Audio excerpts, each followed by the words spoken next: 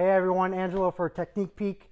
Wanted to go over a quick ACL test for some people who may use it on the field.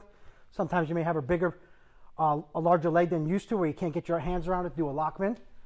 So this is a good technique where you can do it, and it's pretty simple on the field.